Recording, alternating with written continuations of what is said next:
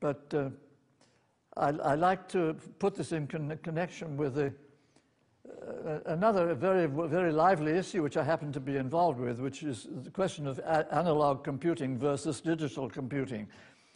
That we all grew up, those of us who are old, with analog computers in the shape of slide rules. Slide rules, of course, were wonderful for practical purposes. They were analog devices which everybody used in the old times for doing simple calculations. Now, of course, they're considered to be totally obsolete. Instead, we have a little computer that gives you 7-figure accuracy and much quicker and much more versatile. So the general belief is that the digital age is the future and the analog age is the past.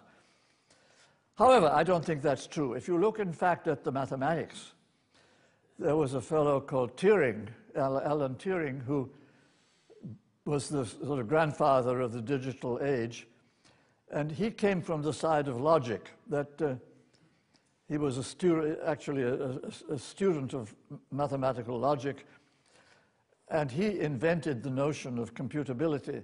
He wrote a wonderful paper in 1936 called On Computable Numbers, in which he demonstrated two things. First of all, the existence of a universal computer that could do everything that any digital computer could do, so that you could actually build a universal machine that could be programmed to imitate any digital computer.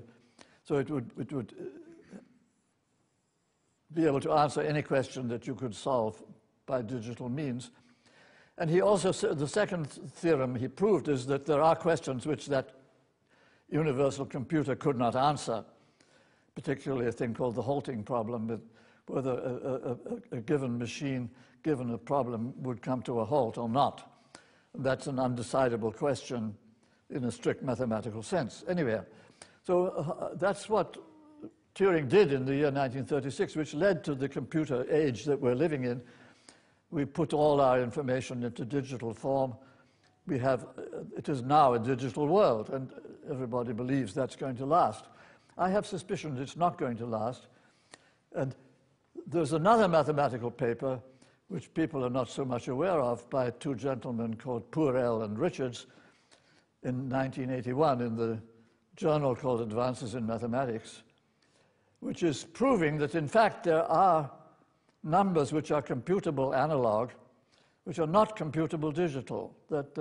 That's also a mathematical theorem. So there are well-defined questions that could be decided by an analog computer which cannot be decided by a digital computer. So in a certain sense, in a mathematical sense, analog computing is more powerful.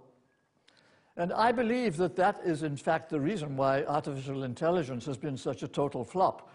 We have been promised for 50 years that we would have artificial intelligence, that is, computers that could really think like humans and be intelligent in some practical fashion. And of course, that's been a dismal failure.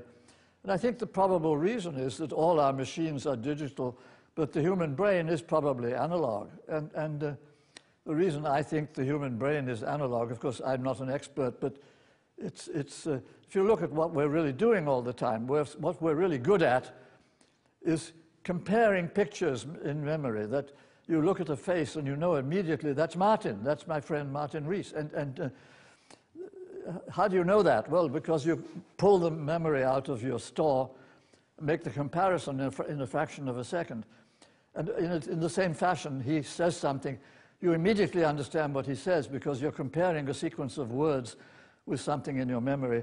So that this ability to rapidly compare either visual scenes or auditory sequences is something we're born with, which is much more powerful than arithmetic, which is something we have to learn. So in our brains, the comparison of images came before the ability to calculate numbers. Anyhow, that's my conjecture. So I would expect that when there finally is artificial intelligence, it will actually be analog and not digital. And so that's something that will have a profound effect when we know how to build machines that do resemble our brains. Of course, we will be in a different world again. So anyway, that's my pitch for the future. If you really want to understand the nature of the universe in some deep sense, if you want to understand its purpose, what we really want to understand is mind. We want to understand good and evil. We want to understand emotion. We want to understand human factors much more than galaxies and planets. So thank you very much. That's enough.